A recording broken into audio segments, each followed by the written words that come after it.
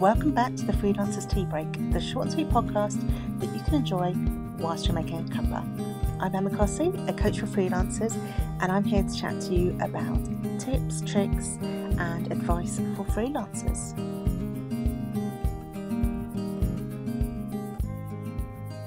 Hello everybody, and welcome back to another episode of the Freelancers Tea Break. Welcome if you're new to this. I have just started doing them on YouTube, but I have been running the Freelancers Tea Break podcast on iTunes and Spotify and all the other places online for many years now. The whole point of this is to make it something really useful that you can listen to whilst you're enjoying a cup of tea as a freelancer. And this week, unsurprisingly, I'm going to be talking about Black Friday. Now, I know a lot of people feel a lot of pressure during this week to put on special offers and compete, and there's so much noise. I don't know about you, but I'm recording this on Monday and my inbox is already absolutely full of Black Friday offers. And there's also a lot of temptation to be spending money and buying things.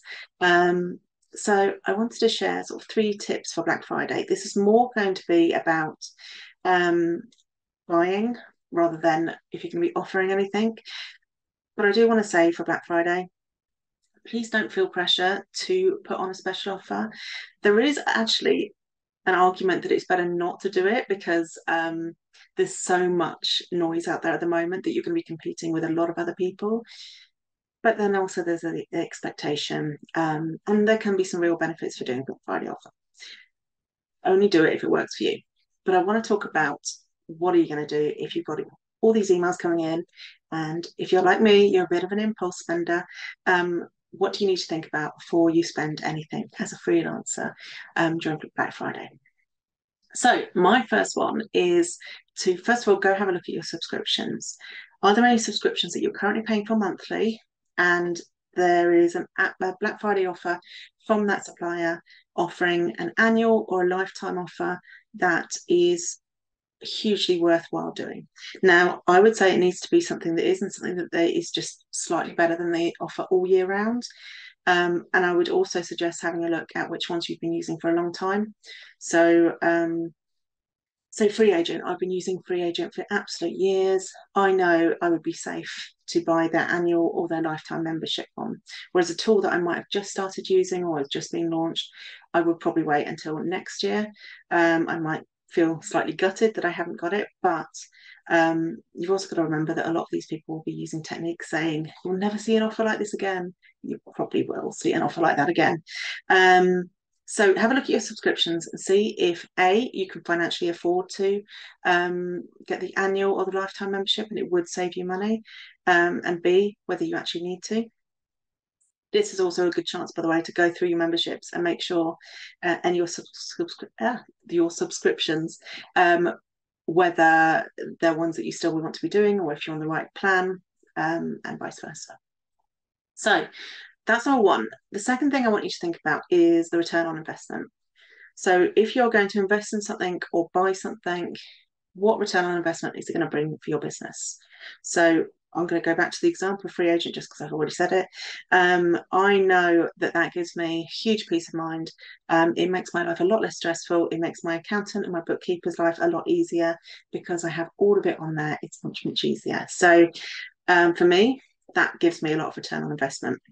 There are other products that I might think are fun, like I've been someone that has bought bundles in the past and then I just never use any of the bundles and never make the money back.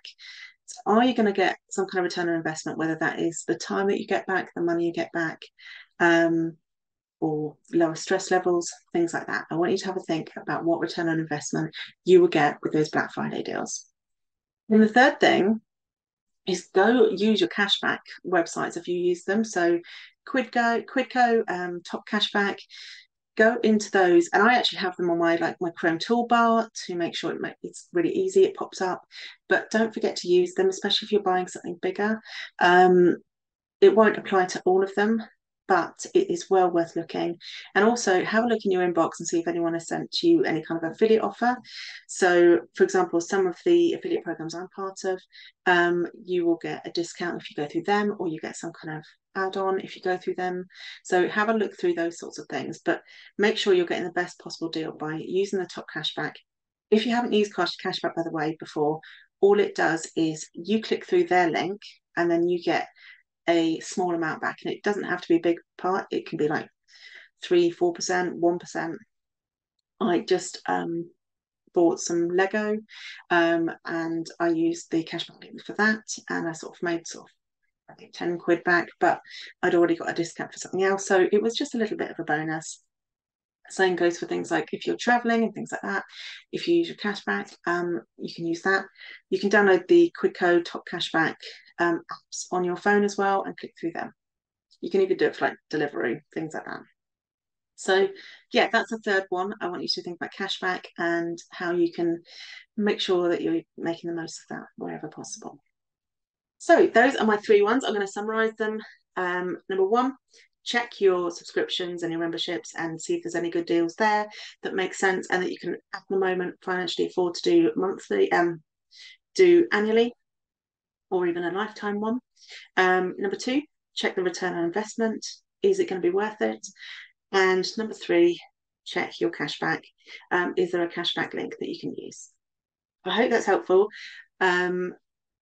Please don't worry too much about the Black Friday sales. It just feels so pressured. And actually, some of them, like Amazon, I'll go on there, and actually they're not even that great, but you just feel like they should be because they're talking about how amazing these Black Friday deals are, and they're no better than the ones that they do the rest of the year. So it might be worth also having a look back through your emails and seeing the last time they did special offers and compare it, and see if the Black Friday offers really are that amazing. Good luck, and I will see you in the next episode. Thank you for joining me for this episode of the Freelancers Tea Break. I hope you found it useful. If you want to connect with other freelancers, do come join us in the Facebook group, The Freelance Lifestylers. It's completely free and really lovely and supportive.